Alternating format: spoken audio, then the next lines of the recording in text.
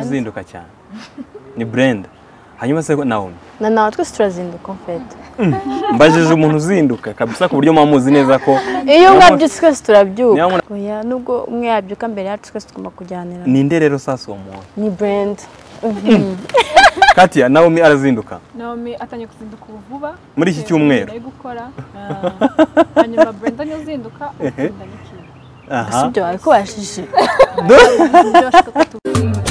tekereza ijambo rimwe Igo Lika Store ni kuruyenzi. Yes, reka mbasuze kandi mbifurize ibihe byiza mwe mukurikiye Isimbi TV. Nizere yuko mwatangiye kwinjira mu mpera z'icyumweru mumeze neza. Nge ndi kumwe n'abakobwa bane, uwa mbere mwamubonye. Brenda ikaze ku Isimbi TV. Murakoze cyane. Umvaga ngiye kuvuga Naomi. Kuko rero nabona ungahereyeho. Iburyo bwawe. Ikibazo amazina yacu. None se Keri. Nawe wumva iburyo ariko banje kugira gutya. Iburyo bwa Brenda se yicaye. Oya nigeje kumvuga nkuko. Iburyo nyine bwa Brenda navuze nti iburyo bwawe bavuze ngo ni iburyo bwa Brenda. Nivuge. Yego. Ni Keri. Reka tubaze tuvuge rimwe. Iburyo bwawe Katia. Uyu nguyu we yaramamaye. Nisi yose iramuzi. Yitwa Naomi Nyampinga w'u Rwanda. Niwe uherutse gusimburwa na Grace. Meze neza? Meze neza cyane. Filme yawe nziza byataye.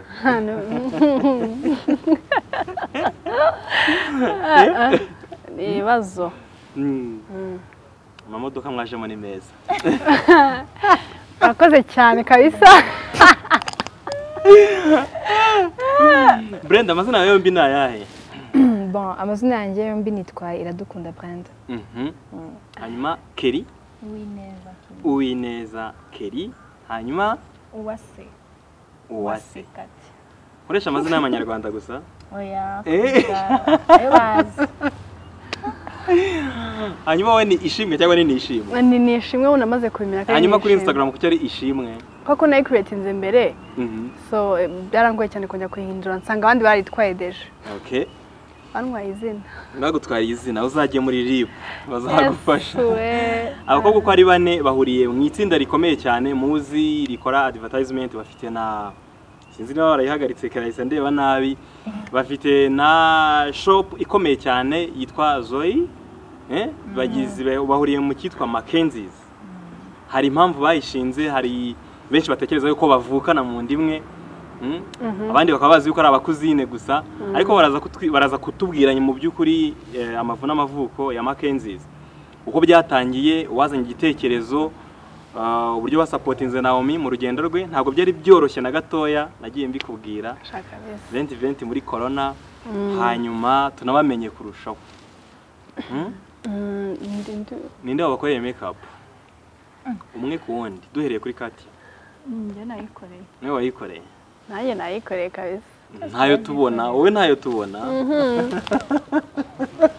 Turayikoramo nyuma. Yereke Robert. Robert namenye ibyiwe. Arabizi nawe kabisa. Keri ndo yigukoreye? Shanaye nayikoreye kabisa. Wayikoreye? Ni made by Keri. Brenda se kumbona ni nziza cyane. Niwe Brenda? Nanjye ni njye. Nibyo ngibyo nde muntu wazanye igitekerezo cy'izina Mackenzie? Keri? Niwe ugiye gusubiza. Okay, so ukuntu byaje kera cyane twiga muri secondaire. Nko muri za 70.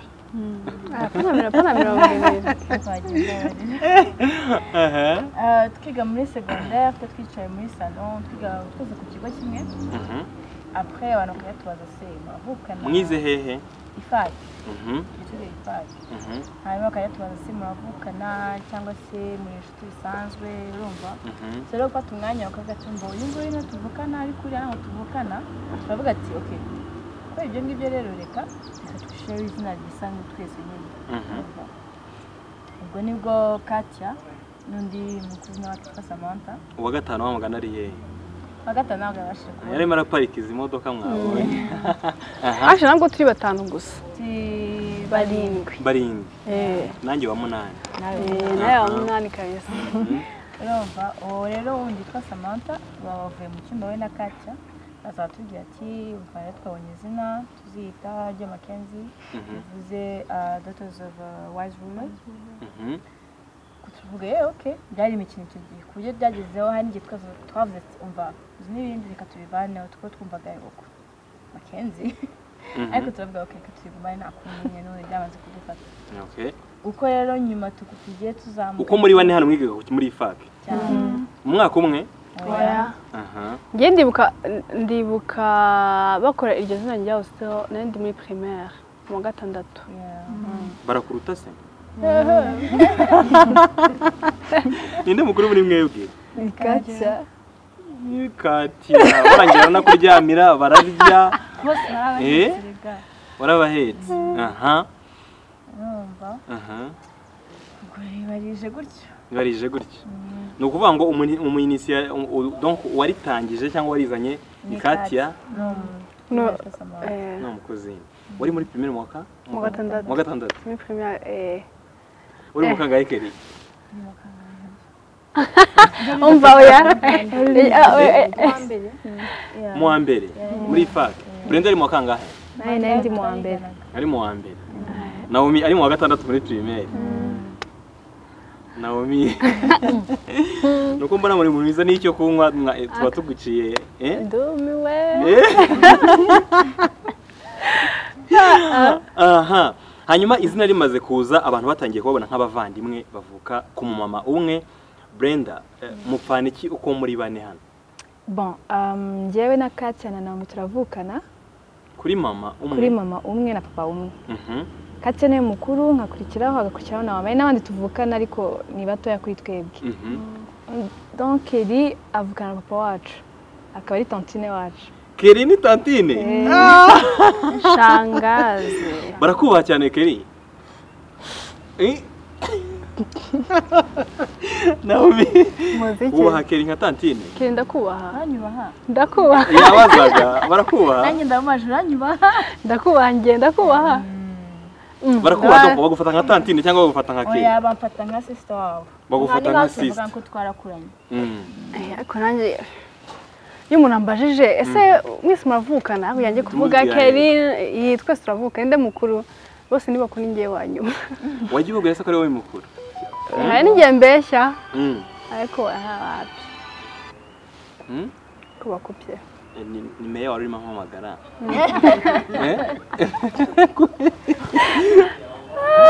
Keri usetse none se meya ntiyamamagara abantu bazi yuko muvukana rero Naomi ni wowe donc mwari musanzwe muzwi mbere yuko ba nyampinga w'u Rwanda ari kugira gutya ariko niwe wafashe hari akantu kajanga kareke kanje abantu bazi yuko muvukana ariko by'umwihariko Keri ni tantine ubifata gute kuba ufite umutantine nk'uyu nguyu babona bonge mbifata neza obviously ntago tantine mungana ugatantine voilà so nago je sais pas sinizeye neza yuko Igifaransa ngurakizi cyane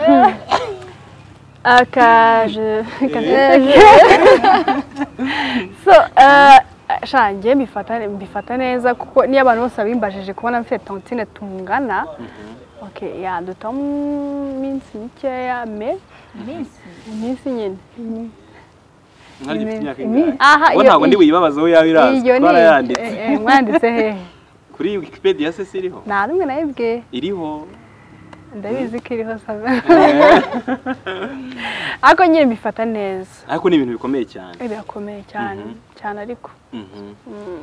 Mujya gushinga iriya shop yitwa Zoe ninde muntu wagize igitekerezo bwa mbere?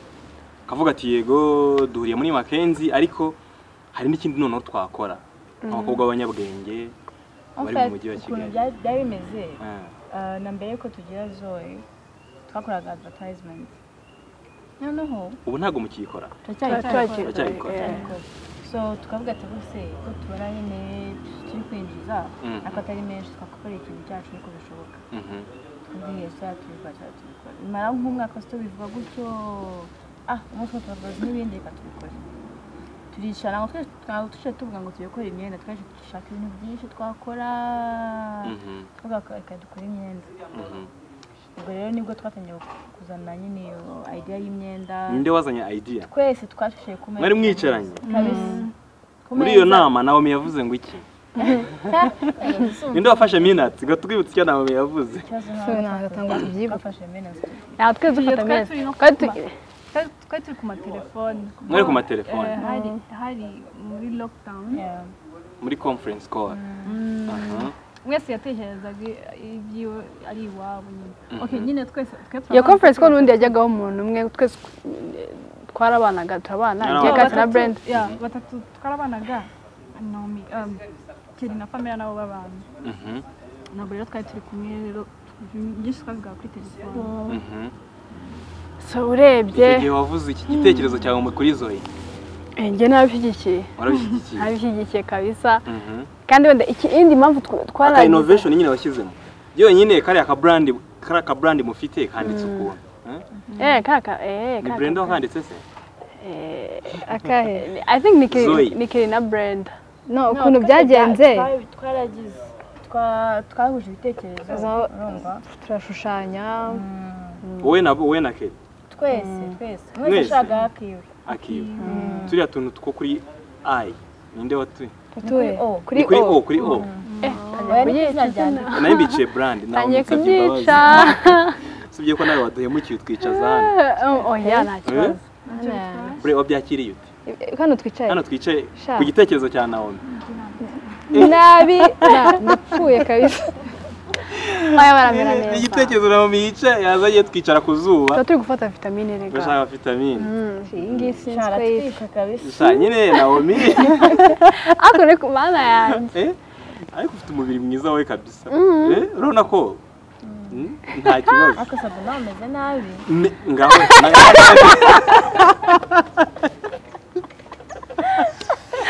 Kari nuko kuri kwinji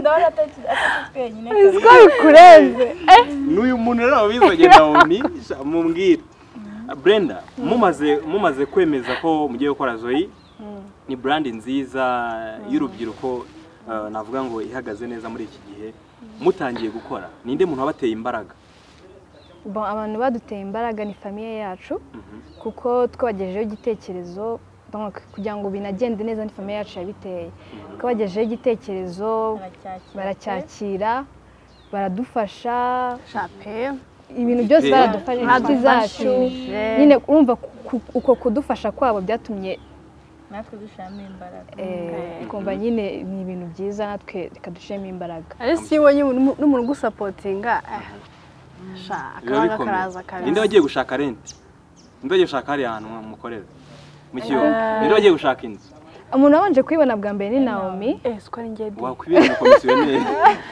njyewe yabonye ubwa mbere njyewe yabonye ifoto arayitwereka ifoto arayibereka arangije natwe usanga heza uko muri batatu basigaye rero ninde wagize igitekerezo cyo kujya muri Miss Rwanda uko muri bane cyangwa barindwi bamwe bakamuca intege cyangwa yabivuga mu gaseka yabivuze tujyana imikino avuga ngo yiyandikishije Naomi turi mu modoka twashaka nyine turabyirengagiza urumva akakunda ukuntu avuga ibintu akajyana imikino afite utuntu mu gitondo kiye kubona ngo ngiye ngo kwipimisha ngo uburebure cyangwa se ugiye kwipimisha iki urwaye ngo yasabwe ko nyandikishije muri Miss se wari kubwa mbere barambwiye bivemo baguciye intege bivemo nawe muzakubita kutagiyeyo bivemo zo biryamira kati yembwa ngo gendo ujye gusoma aho bamaze kwakira ko udashobora kuvamo turavuga okay noneho hasigaye tugiye kumufasha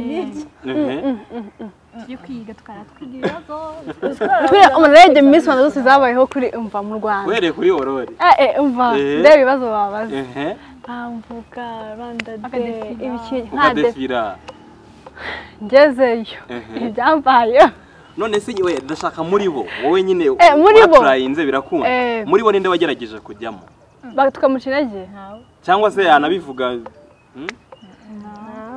nawe kuki se uko muri batatu nta numwe wabitekereje twari bagufi ariko Kelly ni muremure turaresha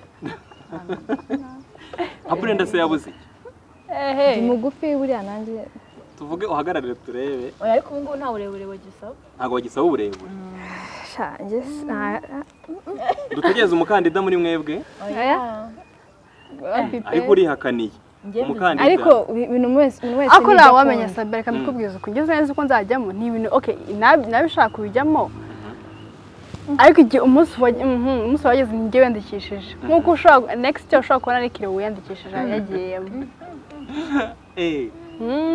aha uko nuko Katia se yabuze iki njye nayo mugufiya ariko nari kujyayo ariko confidence wari uzifite bya bindi byose bareba cyane niyo bari kunyangira igicumbi nayo kugenda kuko ndi babikoraga mbere nyine ubu se ni nkande wabatunguye bwa mbere uyu mukobwa atarabanyampinga ari we yatangiye kugira amabanga akabereka boyfriend bwa mbere cyangwa akababwira ko amufite muri twebwe se bwa mbere wagize boyfriend bwa mbere akabibabwira keri ngo ego kushaka gusanga ari we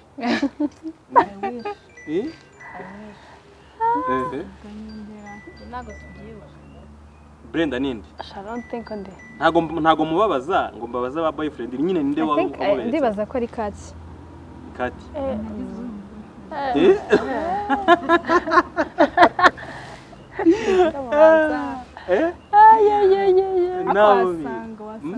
ako ni wowe ni wowe ni Kati nigaga muri secondaire kandi nyine wari ukuze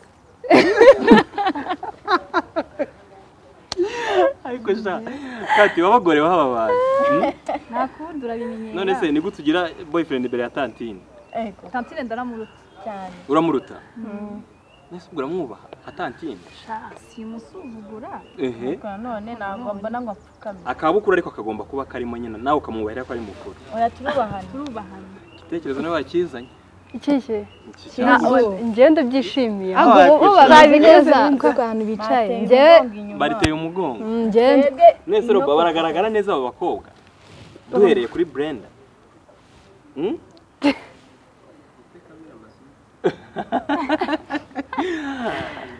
yewe Brenda twakomeje ikiganiro kugira ngo ducunguze uburyo umwete mumaze gutangira rero muri business mwaje gusanga yego ari ukuntu umuntu abitekereza agatekereza natarabigeramo mumaze kugeramo mwabonye gukora business bisaba iki kugira ngo umuntu abe successful yego hashize igihe gitoya mu bitangiye ariko mwatangiye nibura kugira idea y'ukuntu bigenda uku ikintu nabonye bisaba ni ukwihangana ubushake kubyuka mu gitondo cya kare iyo utabyutse kare mu gitondo nta kintu gishobora kugenda neza amasaha aragusiga namenya n'ukuntu umunsi warangiye kubyuka kare mu gitondo gushiramo imbaraga no kutumva ibyo abantu bavuga cyane ngo biguce intege wowe ugakomeza ugenda uvuga ati biraza gukunda uko bigenda kose hari ababacaga intege mu gitangira farahari of course cyane pe ariko nyine ugakomeza ukagenda imbere byose bigira nawe iyo uciwe intege ubigenza gute iyo uciwe intege ufite idea nziza business cyangwa n'ibindi bintu urimo urahimba none aha ngaho umuntu akaguca intege ubigenza gute ubu natubwirira aho ngaho ko wabyitwayemo ubu nta muntu intege ngo numve ibyo ambwira obvious nimba utarabaye mu kintu ngende kunyuramo angiye kukinyuramo nta kintu muhereza ako gasakoshi ka guci nimwo iyo telefone iri gusana ya guci mugiye guci iyo ngiyo nari guci ntabwo ari guci kiri mwunganira actually iyo urana guci intege kandi ufite idea nziza byose bifite of course ntabwo bibuza kuko bikwafata nawe bitekereza badasinzira ariko ugomba kwibuka icyatumye utangira ushaka kugera ku ki nyuma y'ibyo byose biragenda gute akaba ari wowe ugiye inama zawe Katia mugitangira kubona inyungu ya mbere wababwiye iki nk'umwe muri babandi bari kuri conference call cyagiye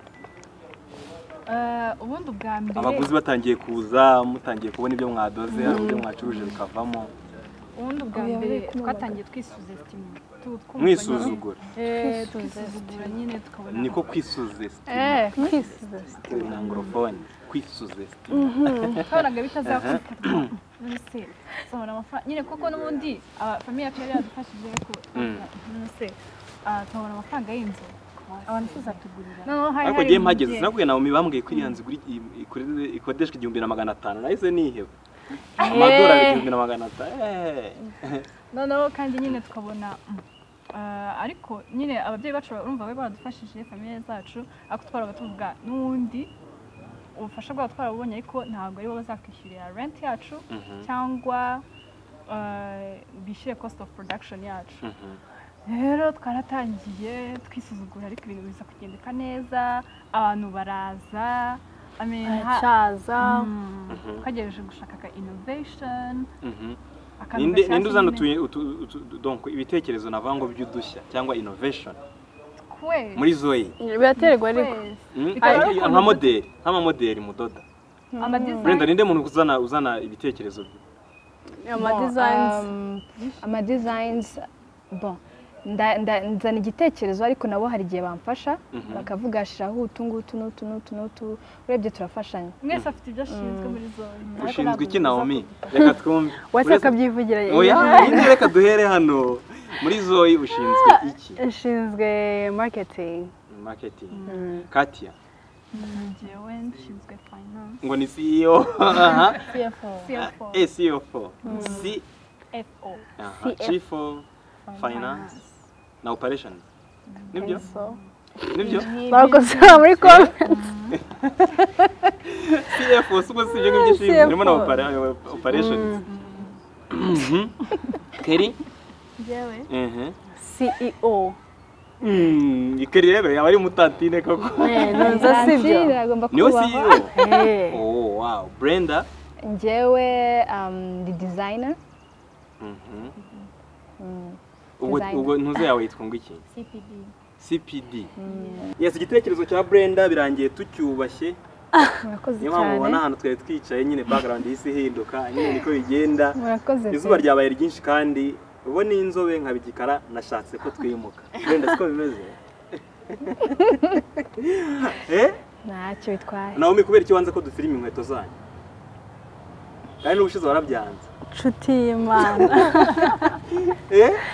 Oya ngubu hari ukuntu bimeze kandi Robe sibyo ujyaje. Arimo azerekana n'ubundi ndabona izaba ari zo barimo barareba. Ariko se Robe.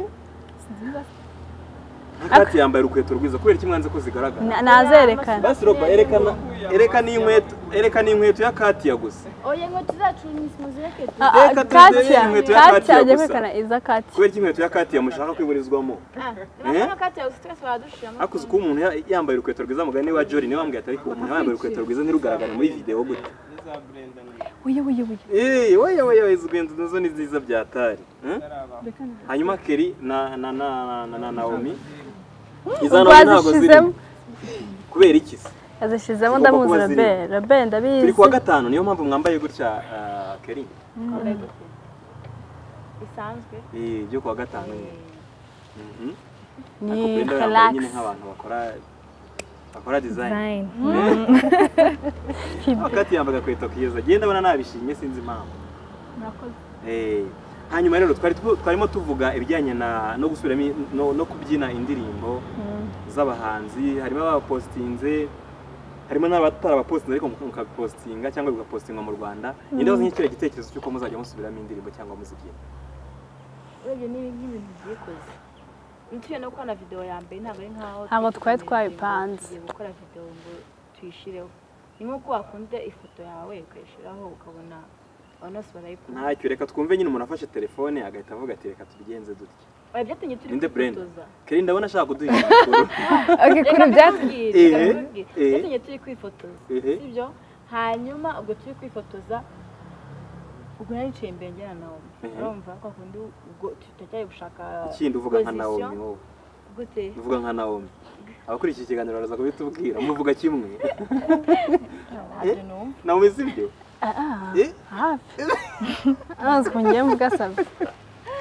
Komeza. Ubwo muri gumije tushaka position zo gufata twifotoza ubwo namubakanze video agiyemo indirimbo turinde agaparti gatoya.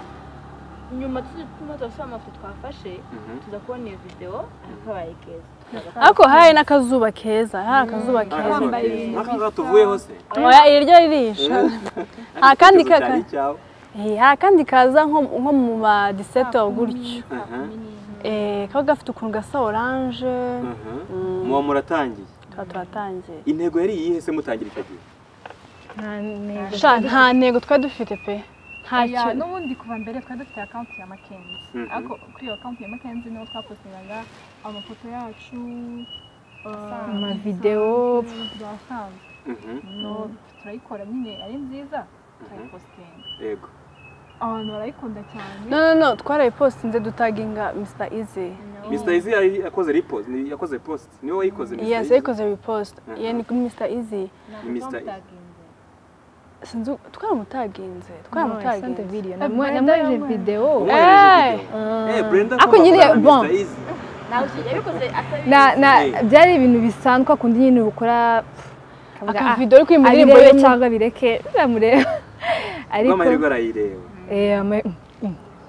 Ajya zireba se mbona ahita ngo nyimwohereze ndongera ndayimwohereza then arayipostinga. Uwo munsi wumvise bimeze gute Naomi? Yavugije induru pe. Twayishimye. Noneho I think nibwo n'abantu batangiye kureba amavideo yacu none abandi bakatwandikira mushaka kudukora zino video iki n'ibiki none akazi mugatangira ubwo ngubwo kuvamo ka video kabisa twifatiye ku kadirishya tugashiraho. Okay. Naomi kiragera rero kijya muri Miss Rwanda wabonye ko commentaire zakuzagaho umaze no gutsinda commentaire zakuzagaho no kwibaza ukuntu nyine uzaba Miss Rwanda unakora turiya tu video. Bamwe nyine bitewe n'imitekerereze yacu twebwe abantu umuntu atekereza ibintu uko abishaka. Abantu bamwe babifataga nabi. Ntabwo ugeze biguca intege mu kwiyamamaza kwawe cyangwa se mu kuba Miss kwawe? Wapi njye ntabwo byanciye intege kubera ko najya no muri Miss Rwanda nari mfite ubuzima mbayeho nka Naomi kandi ntabwo nashaka ko yego iyo ubonye ikamba ni ikintu kinini kuri wowe no ku muri society ubayemo. So kuri njye ntabwo sinshaka ko bimindura kuko n'ubundi nziririmba bwa mbere ntabwo narimbaga ibintu bibi ku buryo byakangiza isura yanjye cyangwa se ya Makenzi. So kuri njye numvaga nta kibazo ntari kudukora akora natwinsha ahubwo. None se Kati nibyo ari muzakora indirimbo yanyu mukaya yo kwishimisha gusa nishaka biyamamaza Zoe? Yes. Nibyo ari muteganya kuzakora akaririmbo muri kumwe? Kwiyembiye ubwacu. Twagiye kuririmba. Byiza muri mwebwe. Ndavuga agiye kuririmba. Ibintu byo bitirwa ryiza. Kuba gutrustinza bakagubye kumukomera. Nta nijya ajya avuga ndumva binangaje. Ko numvise Naomi ari uririmba cyane. Barafatanya. Turirimba kai karirimbo. Oya ntabwo ngiye kuririmba humura ndashaka kumva karirimbo. Aririmba nyinshi. Oya akuzi bakunda kuririmba. Iyo Naomi abatwaye muri mu modoka. Iyihe? Hari dukunda kwimba yitwa Hallelujah. Ese keri kubibera icyo udashaka ko baturirimbira? Oya nawe nawe tuzi. Iyo bavuze ngo batwire batabwe abaririmba. Ngiye ntabwo mbizi. Nubwa mbere nakiriye Makenzi ku Isimbi TV. Kandi ndabizi neza mufite abantu benshi babakunda. Brain. Ndashaka ko muturirimbira. Hanyuma uyu nguyu aba backup singers.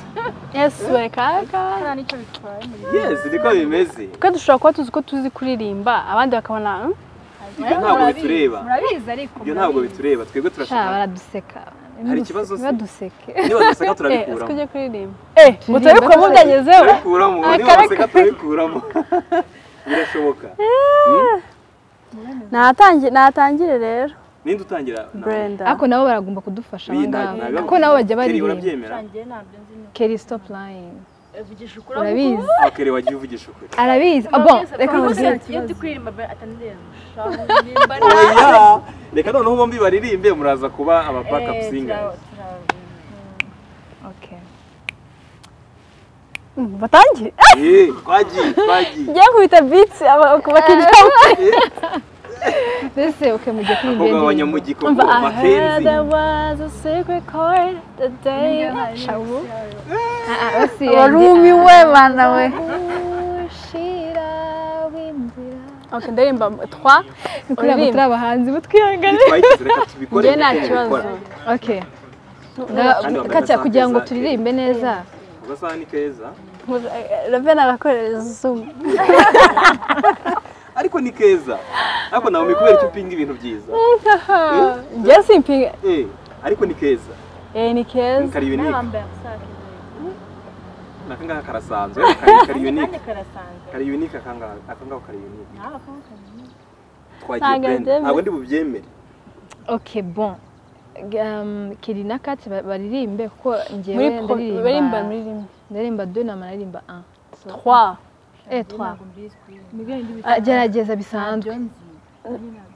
Kiri abantu barakubera kukorera muri aka kanya. Ndashaka ko ufata Kiri gusa avuye ko atazi kuririmba. Ntago ndumiwe koko Brenda muradukatiye mwanze kuturirimbira sha nusikonze kumfasha ababizi urabizi Naomi mwiririmbire.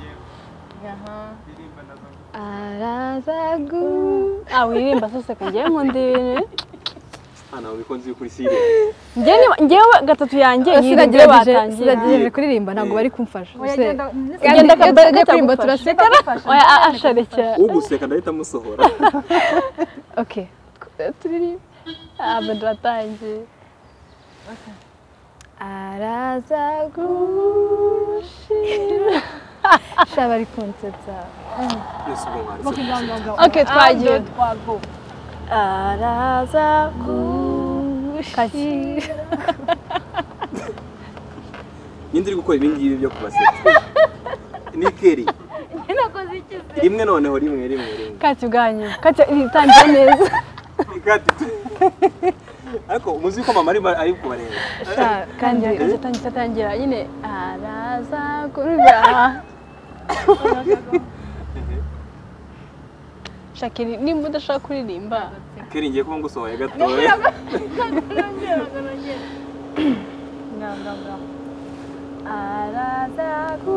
arazagushira w'inzira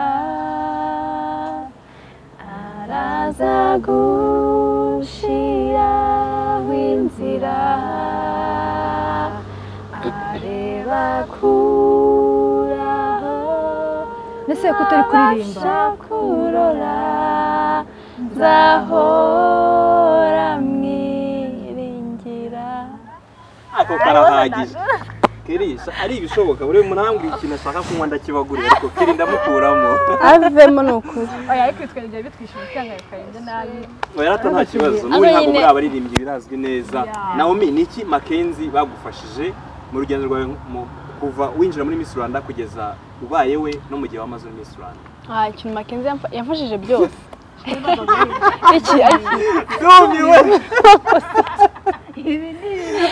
mvuze iki niki bagufashije donc mu gihe ujya kwiyamamaza mu irushanwa ubaye Miss Rwanda kugeza nase nsubije iki uvuze ko nta kintu bagufashije nangiye kuvuga ikintu Makenzi yamfashije ibintu byinshi kumuze muri yagize iyo murekera bamfashije ibintu byinshi negative comments yose yazaga nafataga mu screenshot nkabeza muri group yacu bakavuga uwo mureke yabyutse nabi byaramfashaga cyane so bansupportinze cyane nijya no kuvuga ari imbere sinzi ukuntu ngiye kuvuga ndaceceka barebye mbona basaze ndavuga noneho baranyica mba nanjya kuvuga neza nyine biza gutyo ariko baramfashije cyane bamfashe gushaka amakanzu baranoye ninde wakwambikaga Brenda bani ngewe najyaga mu mashop yose mu mujyi nkashaka bakaguherekeza oya narijyanaga njyana mu wanjye aho ntabwo twajyanye ariko baranoye kubiceri wakoreye nta na juice wabaguriye niyo wataraguye kuki mutamuherekezaga uzamajoro twatoye turi kumutora utwo bagiye kuri finale bitunganyiriza mu modoka turi gutora bari kuntora ko byari bikomeye Keri wabyakiriye gute amaze kuba Miss Rwanda? Shadiboy nari muhagaze inyuma twari namukoresha ikiganiro ibyo yansubije ntabwo mbyibuka we byaramurenze cyane narishimye cyane umpobera n'abantu ntarinze aho ngaho yaza kubakora n'ihari ariko napfuye kumva naho banye n'abantu ntazi yamanga we kwitimi yacu ariko barampobereye aravuga ati umuryango wa Naomi nuze imbere bafite ifoto ababyeyi ba Naomi mwahise mugenda mu babyeyi twese abaturanyi hari n'abo n'abanyamafoto narinzi ko baje mu bavandimwe umva bose barazamutse. none se Brenda nyuma yuko nawe matowe kuki utagize imbaraga zo kuba kwiyamamaza tukabona indi nyampinga wa kabiri mu rugo bon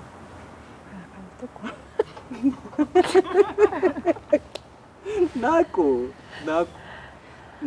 bon Naomi ni arabikunda ni ibintu binamusa ariko njyewe sinzi ntabwo biramusa wese ntabwo bigusa biragusa ntabwo ariko nabishobora kubera ko utabishobora rero Naomi yarabishoboye Yegura kandi nimba nyine njyewe ntabwo nabishobora pe Naomi ahantu hose agiye agomba kwitwara aritwararika ahantu hose nanjye nditwara ariko sinzi bisaba akazi kenshi icyo bitwaye njye sinzi niba ndi ready y'ibyo bishoboka bo yaramubaye izo kuba mwaka utaha tukakubonamo shana gutora ikintu bisaba njye nzagitanga Yegura hari ukuntu abantu baba bashaka kuba abasirikare aka doctor aka engineer njyewe na Naomi ni nkuko yashatse kuba miss nanjye nibyo mumaca Katia ndumva ari amazina abiri atandukanye nari nguhinduriye izina babarira kubera icyo utagize njyewe ugande ibyo bamesubiriza nayo mugufi ariko ubu byarahindutse ubu byarahindutse ariko sinibaza ko wantora ngiye ngo byaba gutora kubera icyo uvuga ko batagutora avuga ngo nawe yabaye misi ngo nawe bose babaye misi babiri bose bava mu rugo rumwe birashoboka nyine njye nabishakaga byararenze muvuze ku nzozi ngo buri muntu afite inzozi ze ejo bundi mwabonye abasirikare bapasi mana we b'abakobwa nibo numva n'ubungubu iriya parade mwarabibonye Brenda byakubwiye iki nk'aya mafoto y'ubona buri muntu postinga akenshi bapostinga nanjye na posting y'umukobwa irimira trend byambwiye ko bambaye tujipo abakobwa buriya bararenza barakomeye ibintu biranshimisha cyane byanshimishije cyane nyine byanyeretse ko abakobwa nabo bashoboye kandi nta cyabananira noneho ukuntu tukwitegemo umusirikare mu gihe kidatinze nawe wumva ari inzozi zawe ni ibintu ukunda gukorera igihugu ntabwo Rwanda rwose y'igisirikare sibyo se nyine nkubwira bishoboye nabyo nabikora ariko urabishoboye ariko nkuko twabivuze inzozi inzozi zawe ni izihe sabyo nzambona njye simvuga ndakora ndumiye mugani ndumiye kabisa ndumva kuvuga utwo Katia tuzakubonamo se nibura nka rimwe umwaka utaha cyangwa se ukurikiye nibura tugapostinga ifoto yawe tuvuga tuti nabaye umusirikare mbamara njye ntabishobora ntabwo wabishobora urideclare Naomi ariko nyine ndabikunda mbona ni byiza n'abantu babikunda ndabasuka ariko njye ntabwo nabishobora Naomi njye nabishobora ariko nyine njye ngiyemo wenda barumva ka kantu bakahita bamaka nkakagira ako kanya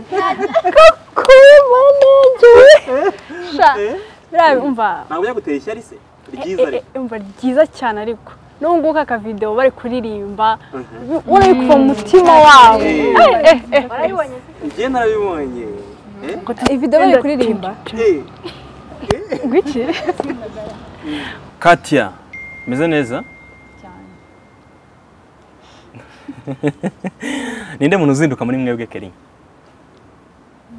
Brenda yavuze ko kugira ngo umuntu atere imbere muri business bisaba kuzinduka uzinduka cyane ni Brenda hanyuma se Naomi nawe twese turazinduka mfete mbajije umuntu uzinduka kabisa ku buryo mamuzi neza ko iyo mwabyutse twese turabyuka niba umuntu afite appointment mu kigo runaka ko ari bubahagararire gute se nyine kuba mwatinze ariko nibura hakaba ari guhagera imbere oya nubwo umwe yabyuka mbere yacu twese tugomba kujyanira ninde rero sasa uwo muntu ni Brenda Katia Naomi arazinduka Naomi atanye kuzinduka vuba muri iki cyumweru ari gukora hanyuma Brenda nyozinduka ukunda sibyo ariko bashije oya Keri ratare bana bivuze mbere yagiye ugiye basigaye babivuga cyo ntabwo ndi bukibabaze hanyuma ninde muntu basetse iyo mwagize nka ariko umuntu acuruza ntibigende nk'uko ejo byagenze undi muntu uhagarara muri mood akabasetsa cyangwa akabashyira muri nyedeka ati ndabona uvugisha ukuri kurusha Kelly navugisha ukuri ni ukwimvugisha ukuri mba ndi gutekereza uri gutekereza umuntu utuma mu kuko nyine barahari ariko ndashaka gutekereza bose ndi gutekereza nyine bose barasetsa ariko ndashaka gutekereza wa wundi Brenda ninde njyewe umuntu nsetsa ni Naomi nakacari ibintu yikora kansetsa Kelly nawe nsetsa atabizi Kelly urumva ikintu wavuze ngo urasekeje ndasekeje ngusetsa Naomi inama ikomeye wabagiriye nka Nyampinga dore arasetsa nka Nyampinga erega Nyampinga bari w'igihugu cyose ariko noneho wowe uri kumwe nabo waba hari abakobwa uhura nabo hari ubuzima ugeramo bo batageramo nagiye nakubonye ahantu hari habaye imyuzure mu majyaruguru cyangwa niba mu burengerazuba bivuze ngo uhura donc hari aho ugera batagera inama ikomeye wagiriye ni iyihe abangaba se nabangaba ndi kukubaza ese ahubwo twababaza nkumva nimba barayumvishiye nama yanjye Kelly reka nkwereho nka Tantine inama yakugiriye ni iyihe nka Nyampinga donc nka Nyampinga nkugisha ko naho tuganira nka Nyampinga muganira nka Naomi nibyo none se mbere yuko Abanyampinga urebye mbere ubuzima yari arimo nuko bimeze uyu munsi numwe mu buhe buryo bwo mu buzima nyine mu mitekerereze ngewe uko mbitekereza ntekereza ko umuntu wese uko akura agenda ahinduka urumva ariko byibuze kuko yakugira inama nanjye ajya azingira agira ibitekerezo bikomeye buriya ndabizi cyane rwose urumva ni nk'iki yakubwiye ase nawe umuntu turapureshiyeti ukazunguza umutwe buriya mba nangiye kwishima bindenze Brenda si ikinyoma ngo biramurenza azunguza umutwe mbwirire Kelly ndi ukubwira turaganira yego ariko hari igihe tubwiye mba afite nk'ikibazo nagize nk'ibibazo byinshi mu mutwe wanjye iyo umuntu agize ibibazo ntabwo atekereza urumva kandi iyo ubonye umuntu byamurenze ushaka ukuntu umubwira ko it's okay everything is going to be okay urumva ntabwo waza ukambwira ngo it's okay ngo uzamera neza ngo byumve oya ujyanyije nk'ukunzi hari ibintu umbwiranye nkahita nanjye nshyira ubwenge kugiye nkumva kuko ibyo uvuze nibyo okay Brenda we yakugiriye inama yangiriye uze ko nawe ari kubiseka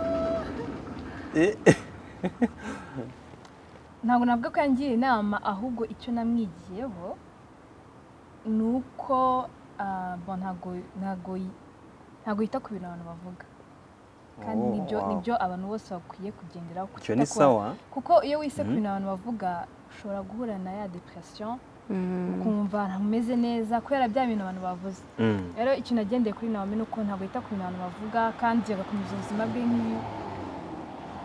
nk'ibisanzwe yani icyo kintu navugaho namwigiye ariko ngo nta myaka 100 okay hanyuma se Naomi shop iherereye hehe twayivuze kora ibintu byiza yego ariko se iherereye ku bantu bakeneye kuza ku shop yacu mu Kiyovu iri hafi ya Urban Hotel yegereye amarembo ya Rura iyo ugeze kuri Rura waduhamagara Rura igira amarembo abiri aparika imodoka rero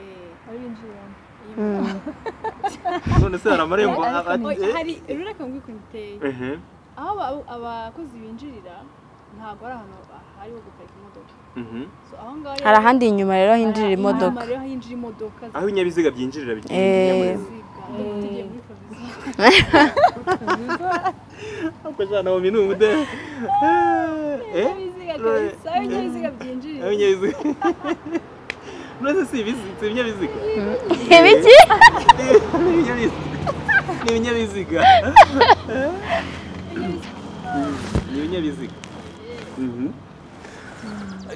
ubakeneye se wabona gute ushobora kuba ari hanze y'u Rwanda akeneye kodaringa ikintu runaka mwa postinze cyangwa yabonye cyazoye akibona gute Kelly nka CEO yakoresha Instagram yacu ariyo Zoe Kigali cyangwa se yashaka gukoresha na Makenzi hariho na numero washobora guhamagara cyangwa wandikira umwe muri DM yego byose birashoboka Okay. Nibyo ngibyo ngiye gusoreza ku kantu kamwe ndi bubabaze nkumva igitekerezo cya buri muntu kuri iyo ngingo. Hari umugore n'umugabo bari bafite ibibazo birabarenga biba byinshi. Bigira inama yuko bagomba kujya kwiyahura. Ni igitekerezo. Bigira inama yuko bazajya hano nyine bagasimbuka bagapfa.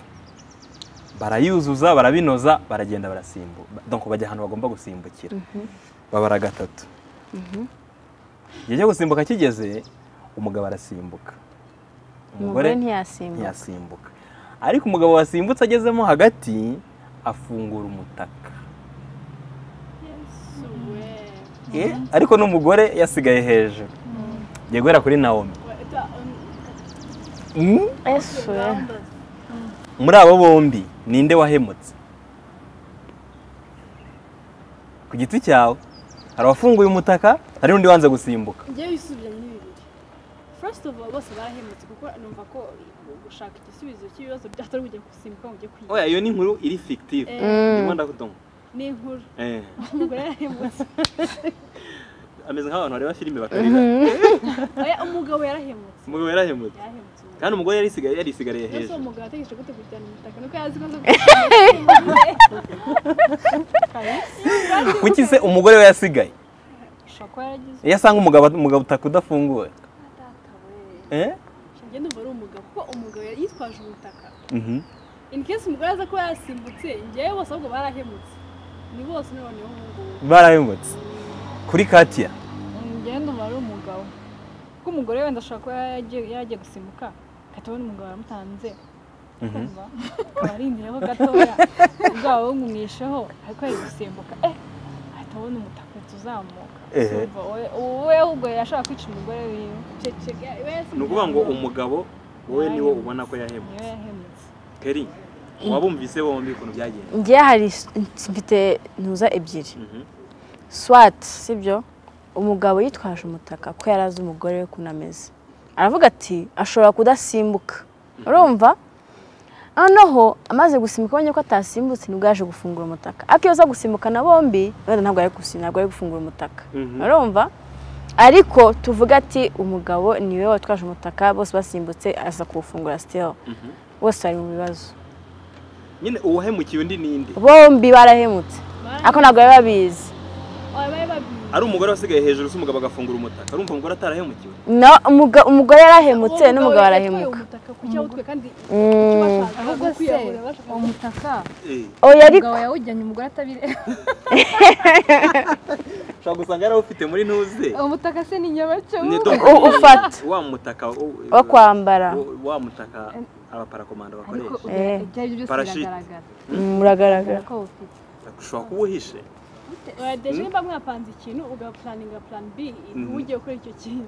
Ugiye muri plan B. Deja yavuye mu rugo abizi ko aza gufungura uwo mutaka. Bivuze ngo niwe muntu mubi. Oya ngiye bombi ndumva sinzi. We ni wose Katia we n'umugabo. Oya wenda n'umugore yavuye mu rugo avuga ati nta sinzimbuka ndamureka simbuke. Ngiye nkaho nsimbutse. Wamugani aha cyo kintu twagitekerezo ushobora gusanga umugore ati oya genda mureka simbuke. Ageze hagati yisubiraho. Nibyo ngibyo narimo nganira na Mackenzie, hari Naomi, hari Katia, hari Keri, hari Brenda, ari nawe ukora za design mujya mubona muri Zoe. Aricyo ntabajije Brenda wumva wavuga. Byose yabajije pe. Nukuvuga ngo nta yindi televiziyo muzakora byabajijwe byose. Byose kabisa. Aha, reka nshimire Brenda, nshimire Keri, nshimire Katia, nshimire na Miss Rwanda 2020, Naomi ishimwe. Kati yavuze ngo iki? Ucyuye. Ese ujye ubyibuka ko wari Tanze? Nimba icyo nibuka ni icyo ngicyo ahubwo bana yayibuka. Naomi bimera bite kuba Miss Rwanda? Icyo kintu nsorezaho kubera yuko Katia avuze ko ngo ujye wibuka ko ucyuye igihe. Kwa Miss Rwanda ni byiza. Biraryoha. Ariko nyine ugenda stress nyinshi cyane. Ako njyewe I guess nuko kuna baye Miss Rwanda. Ko baguha imodoka, baguha saro umwaka wose. Ibyo byo ni byiza pe bimeze neza. Ariko nyine aside ibindi biri ku ruhande aho ngaho. bitera stress ariko njye ubanza byarambaye kuko nabaye Miss Rwanda muri corona abantu expectinga ibintu byinshi cyane ashobora gukora ibigize stress niki cyagufashije kuyimanaging ni nawo umushinga ngira ngo wari ufite so ikintu cyafashe kuyimanaging navuze ntabwo nakore obviously nabonaga ikintu ngomba gukora nakoraga bya projet yanjye ntabwo byankundira kuvuga rero abantu banshobora pressure nyinshi nanjye bizanyafect so ndavuga ngeze nkora uko nshoboye n'undi projet yanjye it's a long term project nabanza nkora duke ariko nanjye ubuzima bwanjye bw'umuntu Keri ngabonye ari stress Kati yahita gufasha ni stress kuba Miss sha sinabivuga ko ntabwo ndabicamo ariko nawe uramubona akazi yabaga afite ni njye witaga stress urebye kuko nyine ndasumaga ama comments nk'abantu ntabwo nagutuye kuzajya bifotoza ugomba kuba warapostingaga mbega commentaire we ugomba byageze igihe nzikuraho none ukazikuraho ugomba kuba uri hanze ngo turi lockdown twese turi mu rugo ese ubwonko wagize icyo ukora urabona twareze kandi wafashije abantu nabonye hari abantu bakiriye ariko nyine ubu ngubu navuze na pressure kabisa uri ko tutwaye buhoro turangiza ariko pressure abantu ni ya fake nta mpamvu yuko uyigendera nk'uko nta myaka ijana nta myaka ijana n'ijuniya giti wabizanye ibyo bintu ariko niko bimeze tujye duca bugufi muri byose reka mbashimire uko muri bane n'abandi batabashije kuboneka kubera akazi n'izindi mpamvu zitandukanye kandi mbifuriza gukomeza gutera imbere nka Zoe mufite brand nziza kandi muracyari bato muri abahanga cyane Kati wagira ngo urabitinze kandi niko bimeze Brenda wakoze cyane Keri wakoze cyane merci beaucoup Kati wakoze cyane merci Naomi we ni ibisanzwe ntabwo namubwira ngo yakoze kuko asanzwe aza wakoze cyane Naomi